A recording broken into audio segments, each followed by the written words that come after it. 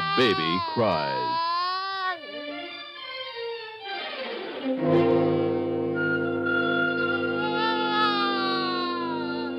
With an inborn brass-bound conviction that he's the hub of the universe, that's Johnny, as he arrives on this mortal stage. That's how he always arrived, down through the ages. The only thing that changes is what we do about him. Well, what? What do I do? What does he want? What's wrong? What do I do? Pick him up. Let him lie. Feed him. Bubble him. Pick him up. Let him lie. Feed him. Bubble him. What do I do?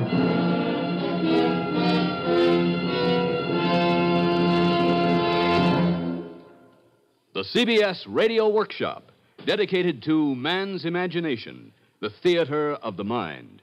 Tonight, Only Johnny Knows, an appraisal of the 3 ages of child raising, written by a mother named Johanna Johnston and narrated by Joseph Julian.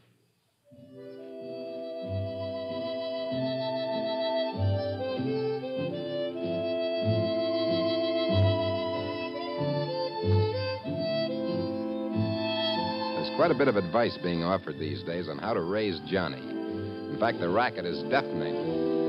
Well, tonight we add to the racket with a calm, cool review of the various ways Johnny has been raised in the past and what that led to, together with an appraisal of what's being done now. But, of course, where that may lead, only Johnny knows. Actually, the story of Johnny down through the ages could be told in terms of Johnny crying, "I want," and the varying responses of his parents to this cry. Sometimes he gets what he wants, sometimes he doesn't. And the trouble with children today is that they get too much of what they want. I beg your pardon, who are you? I'm a disgusted observer. Oh, yes, of course. I've read many of your letters to the editor in various newspapers. Children of today think all they have to do is want something, and it's theirs by divine right. No wonder the younger generation is going to the dogs. You know, of course, that certain observers from the older generation have been saying that about the upcoming generation since time began. I don't care if they have or not. Look at the facts today. Children are catered to from the moment they're born. Was it that way for our forefathers? Were the men who founded our country brought up that way? Very nicely timed. We're just going to take a brief look at the situation as it was 200 years or so ago, when our forefathers were being raised. Let's take Johnny's prime desire down through the ages, the desire for food, which he made known in the customary way 200 years ago. Mother was right at hand, baking, brewing, or making candles, because Johnny's cradle was right in the kitchen, the chief room in the farmhouse. Granny wasn't far away either, just over by the fire, spinning. Sounds like the baby's hungry again, Mariah. Oh, what a pig he is. Not half an hour ago I was feeding him, and now he's hungry again. Never mind then, Johnny. If you're wanting to eat again, you shall have what you want, my lamb. Here we go. There we are. That's right. There wasn't any hesitation back then about giving Johnny what he wanted when he set up that well-known hunger cry. And that's just as it should be, exactly. Well, now, another voice, and this one belongs to... A modern mother. And it's obvious your disgusted observer doesn't know that the modern way of feeding Johnny is no different at all from the old way. We just call it the self-demand system today. I see. I'm glad there's something about the old ways that appeals to a modern mother. The pity it doesn't go farther. They may have spoiled Johnny a little back then when he was a baby, but it didn't go on and on as it does today. It isn't a question of All spoiling right, now, him. just a minute. Let's see what did happen back then. We're looking in on Johnny now as he was 200 years ago, during the early era of child raising in this country. Those were the days when life was centered mainly on the farm or a small shop in the village. Our Johnny, back in 1750, lives on a farm. He's 2 now, proud of his first steps. This morning he's been out by the barn where Grandpa's mending harness and keeping an eye on him. Towards noon, he begins to be restless. Mama, go see Mama. Nay, not right yet, Johnny. Suppose you hand me. Nay, wait up there. You ain't going to the house yet a while. Mama! Stop it. You want a good cuffing? Now, wait a bit. There's a mite of rum left in the tankard, and here 'tis on the crosspiece. Here, have a swig of rum, Johnny. Rum? Was he offering the child rum? I'd like a little explanation myself. Well, everybody drank in colonial America. Rum, brandy, some kind of spirits, even the Puritans. As far as Johnny was concerned, after he'd had it a few times to quiet him, he often set up a real self-demand for it. But that's outrageous, giving a child strong spirits. Well, life was hard back in those days, and liquor helped. Nobody knew any reason Johnny shouldn't have its benefits, too. But let's get back to Johnny. There was a good reason why Johnny couldn't have Mama's attention that morning. Before too long, Granny came out with the news that the Lord had safely delivered Johnny's mother of a girl child. Johnny wasn't much impressed until later, when Granny carried him back into the big kitchen.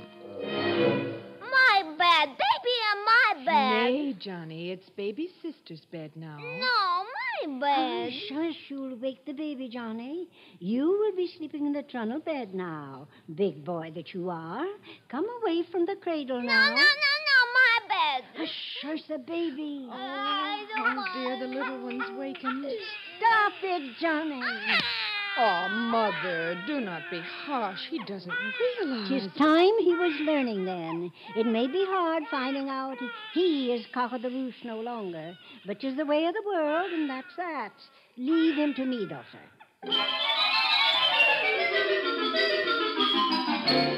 And that was how they apprised Johnny of the fact that he wasn't the hub of the universe back in those early days of child raising.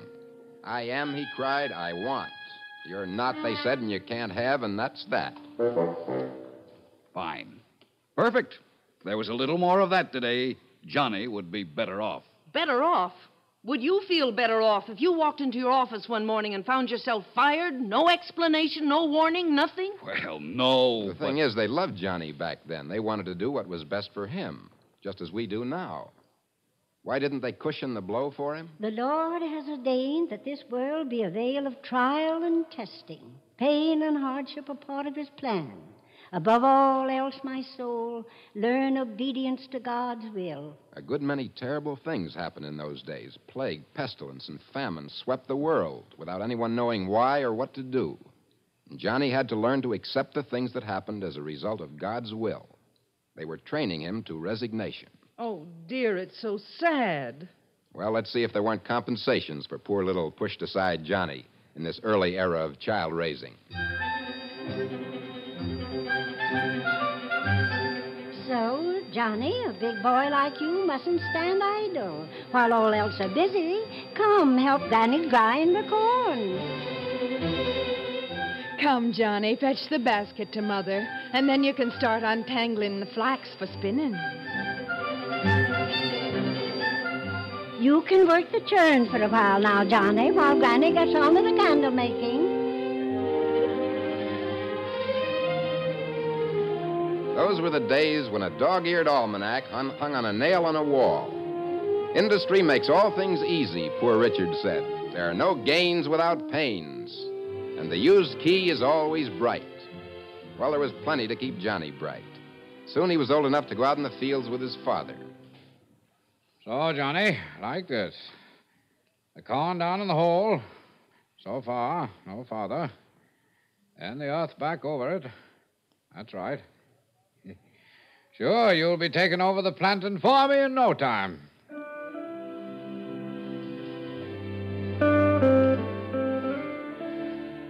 So Johnny got back a bit of importance once he resigned himself. He might not be the hub of the universe, but every day there was proof that he was a very solid, important little wheel. Very good. Very good indeed. I like that. But I suppose our modern mother thinks it's awful and poor Johnny's being overworked. No, indeed.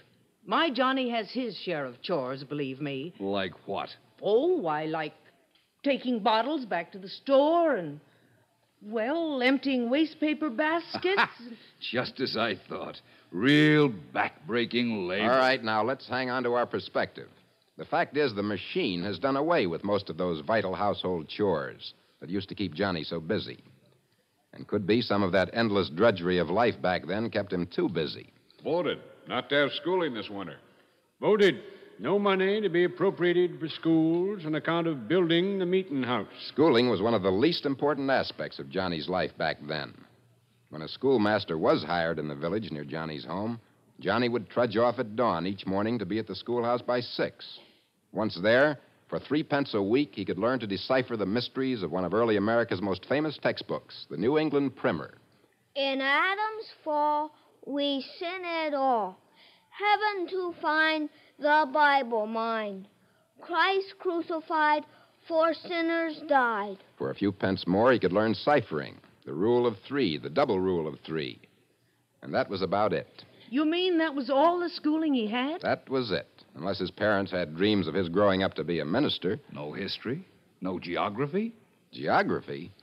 That was a diversion for a winter's evening, when Grandpa sat by the fire and told tales of his youthful journeyings, or Granny remembered old legends. So Dick Whittington went to London, a great city in England, that is, and he heard the Bow bells ringing, and clear as anything he heard the bells say, "Turn again, Whittington, thrice Lord." But always, before the evening ended, there was Father.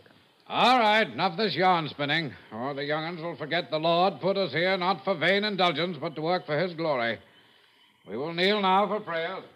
And that was how Johnny was raised back in the early age of child raising, all geared to one goal.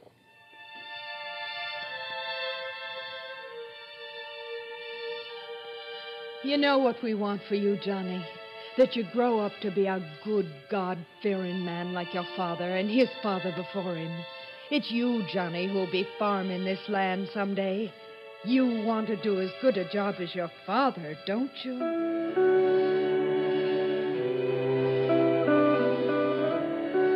The goal was the status quo. It was the stay-put era of child raising. And it had worked with variations for thousands of years, from the dawn of time till the Industrial Revolution, punctuated, of course, by certain outcries. What's this I hear about you spending all your time with those wild radicals in the village, Johnny? And this book I found under your mattress, Thomas Paine's Common Sense. Fine common sense he shows, inciting folks to violence. In my day, there wasn't all this reading. But nowadays, why, the younger generation is going to the dogs.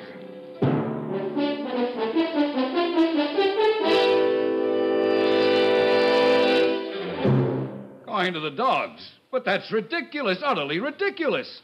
Why, that's the generation that went on to fight the Revolution, write the Constitution, found the United States. Yes, indeed. All very worthwhile projects from our point of view.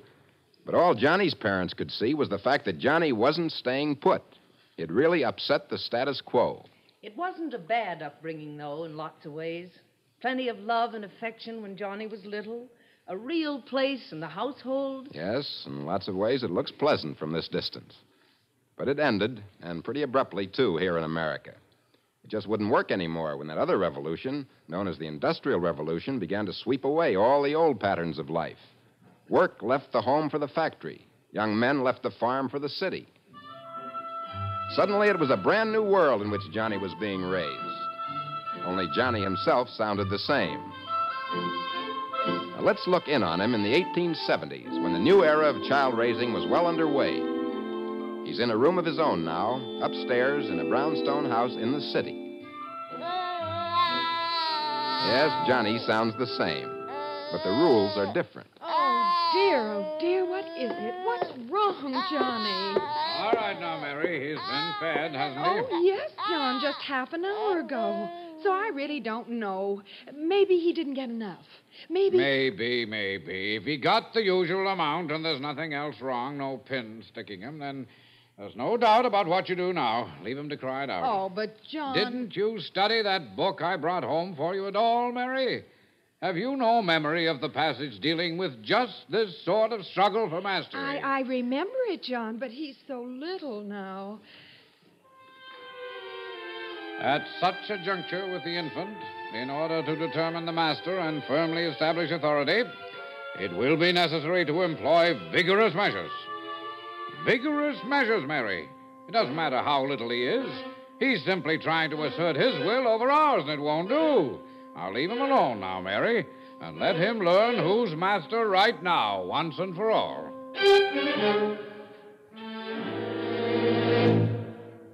And that's how they answered Johnny's need for love and attention in this new era. Oh, I just can't bear it, that's all. What's so wrong with it? What's wrong?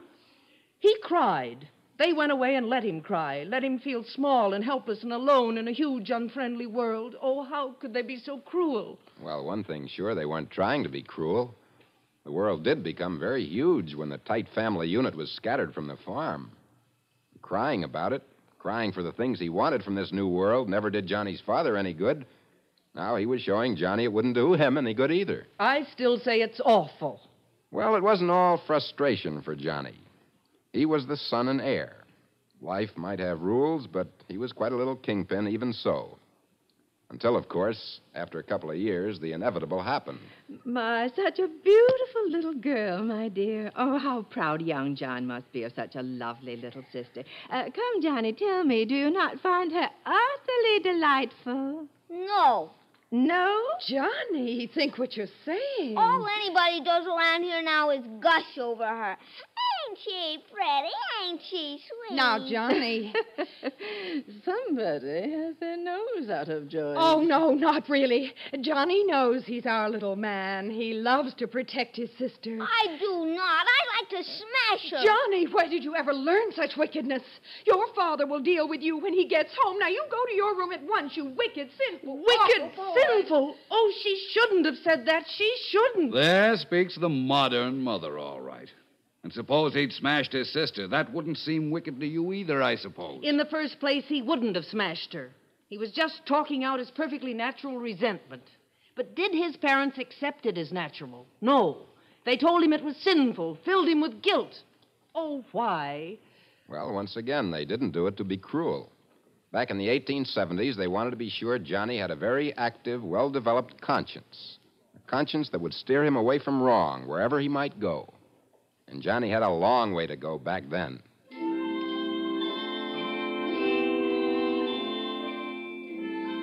All right, Johnny, let's hear you read today's lesson. There was a little boy whose name was Harry. His parents sent him to school. Now, Harry was not like Idle. And I'm afraid it's a word that applies to you. A great boy of 8, and he stumbles over a word like idle. Oh, go on. Idle John. He loved his book and was first in his class. One morning, his mother called... And so on, all through lesson 56 in McGuffey's Second Eclectic Reader. And all to very grudging approval indeed. Not too bad, Johnny. But you must work harder yet at your lessons if you're not to be like Idle John. Only that night, talking to Johnny's mother, it was a different story. He's smart as a whip, Mary. He's going to make his mark in the world. I have plans for that boy, Mary. Big plans. This nation is growing, and Johnny's going to grow with it. There's just no limit to where he can go, what he can be in the future. No, not much doubt about what to call this era of child raising. It was the get-ahead era. All the browbeating, all the discipline, all the loneliness had their purpose. Life was a fight to get to the top. And Johnny was being trained. What's this I hear about champagne suppers? Trips to New York where you've been seen with, well, dare I call them young ladies? Is this how you throw away the hard-earned money I send you for an education? What is the world coming to? Why, the younger generation is going to the dogs, that's all. To the dogs.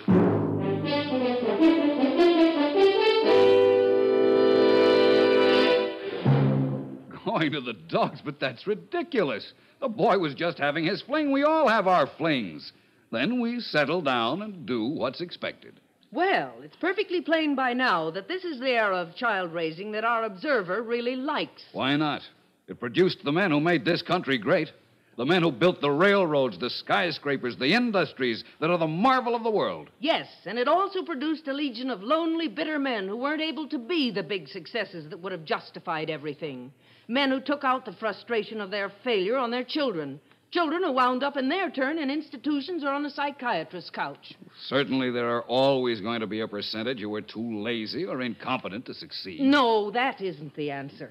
Everybody can't be president. There isn't room for everybody at the top. No, that's true. There isn't. And that fact has caught up with us and brought us smack into the modern era and a whole new point of view about raising Johnny.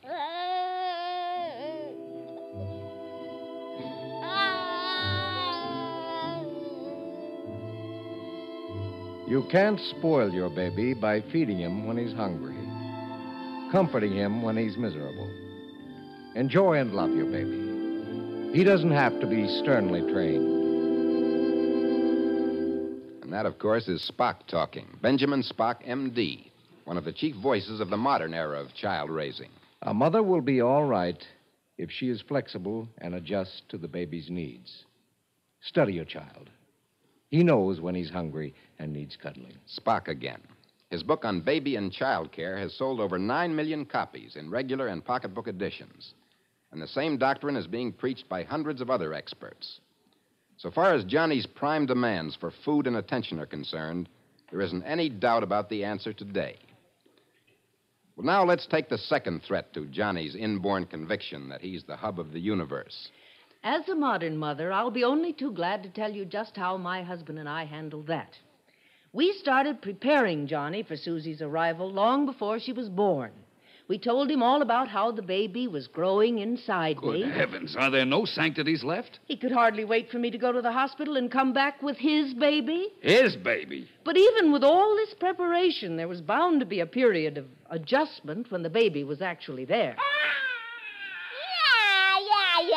Shut up. You keep on like that and I'll smack you one. Now, Johnny, did you ever hear Daddy and me talk that way to you? You don't really want to smack Amy. Amy, I hate that name. I won't call her that. Well, what would you like to call her, dear? Did you have a name all picked out? Oh, dear, did Daddy and I? We should have asked you. Susie. Call her Susie. All right, we'll call her Susie. And now, let's pick up Susie and give her something to eat. She's hungry. I'm hungry.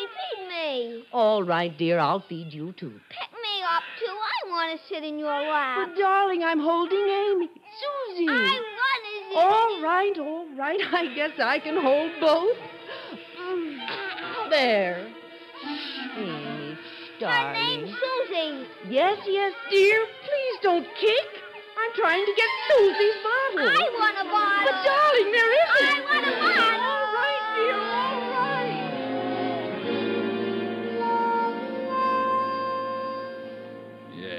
Yes, indeed. That's exactly how it is today. And if there was ever a more disgraceful performance... Disgraceful? I was working as hard as I've ever worked in my life to show Johnny that nothing could change my love for him. He was and always will be as important as ever. Oh, my, yes. Make sure Johnny keeps his sense of importance, whatever the cost. Make sure that when he yells, I want, he's never frustrated. Fine preparation for a world that's never been more full of things for him to want. Yes, that's true. We live in quite a different world today than did Johnny of the 1870s. The industrial boom was just getting started then. But now... Make sure your child has the latest. Johnny will love this miniature steam shovel. How about a model crate? A spaceship, streamlined bicycle, jet-propelled beanie. A pup tent. A swimming pool. But wait, has he got a cowboy outfit? Give him the thrill of his life. Get him his own Superman costume. Robin Hood. Hop along. Space Cadet. Wow, have you tasted it, kid? Crispy, crunchy, it's super delicious. Smooth and creamy. Bubbling, sparkling, nutty. Yum! Ask Mom for a case today. A loaf. A bag, a box, a carload. And that, of course, as every parent knows, is only a brief sampling of the thousands of voices calling their wares to Johnny today. Our country lives by full production, and the only way to keep up with the tide is by constant consumption. Johnny is a brand new market. A brand new market, already conditioned by his mother here to want every senseless, idiotic thing that's offered him, whether it bankrupts the family or not. No, it doesn't work like that. No, how could it work otherwise? Everywhere he turns, Johnny gets just one idea. Life is a carnival put on for his amusement. Be sure to listen tomorrow, kids, for another action-packed adventure when Two Guns Tompkins, Four Guns Fergus, Six Guns Slocum, rides again. Yes, sir. As a disgusted, objective observer, I say, Johnny thinks he has to be entertained all the time today. Fun, fun, fun! That's all children expect out of life these days. Is it any wonder we have juvenile delinquents? Now, stop. Stop right there. Here's where you observers get everything twisted. Children get into trouble and become delinquents when they're not given the love and affection my Johnny gets. It's only when they feel deprived of love that they steal and grab and try to get even with a cruel world. And that, of course, is the crux of the whole modern theory of child raising. A theory that's grown out of the economy of abundance. A happy, satisfied child doesn't grab at everything in sight. He doesn't need it. That's it. That's it exactly.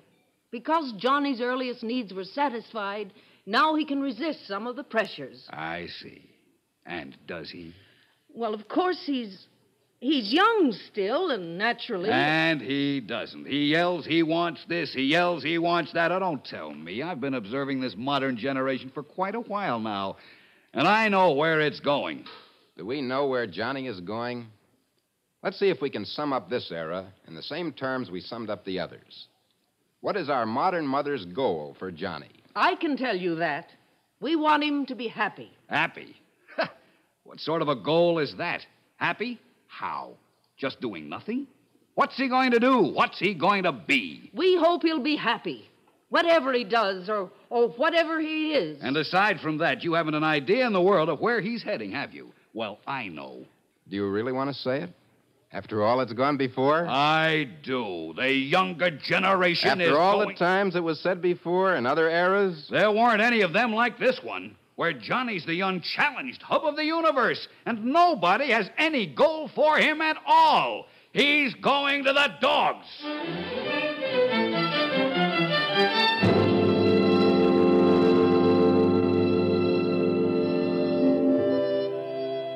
2 points of view. And only the future can end the stalemate. And who can predict that? Only one thing's sure about Johnny's future. One fine day, he'll be a father in his turn, and it will be his problem to cope with another little creature with an inborn, brass-bound conviction that he's the hub of the universe. Figuring out what to do about his child, he may assess what was right and what was wrong about his own upbringing. He may even have some pet name for our present-day era. Certainly I haven't, because when it comes to what to call it, only Johnny knows.